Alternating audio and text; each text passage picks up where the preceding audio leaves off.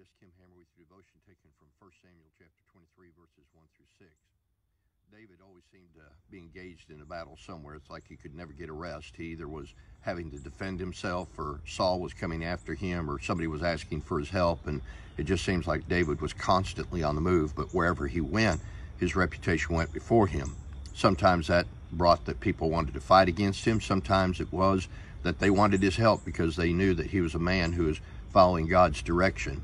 Such is the case in these 6 verses, where David was called upon to go down to a town in Judah and help them because the Philistines were coming in and they were plundering the crops that had just been harvested. The reason we know that is because it says that they were down on the threshing floor raiding it.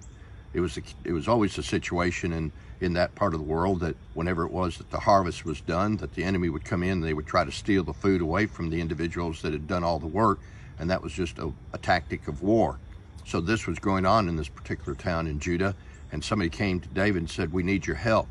Now, before David just rushed in there, he did something very important. He sought the Lord's direction and said, "Is this a fight I really need to get involved in? Is this something I really need to do to subject myself and those that are associated with me to the battle? Do I really need to go down and do this?" And God said, "I'll deliver you. You go on down."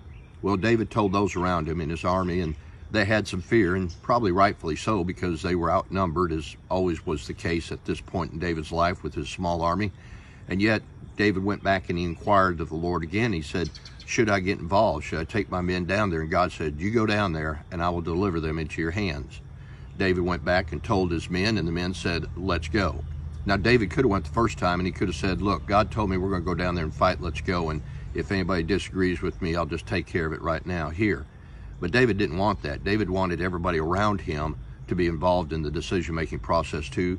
So he went back on behalf of the men and he asked God, "God, is this really what you want us to do?" And God said yes. And at that point, David's men and he were all in, and they went down and they delivered the town from their natural enemy, the Philistines. The point of the story is this: there's always something that we can be getting involved in, but before we get involved, especially if it deals with somebody else's business or somebody else's problems, maybe what we need to do is back up and say, "God, do you want me to go down there? And number 2, God, if I go down there, is it going to turn out the way you want it to turn out, or is it going to turn out the way I think it's going to turn out? I'd much rather it turn out the way that you want it to turn out, and I need to know that you want me to get involved."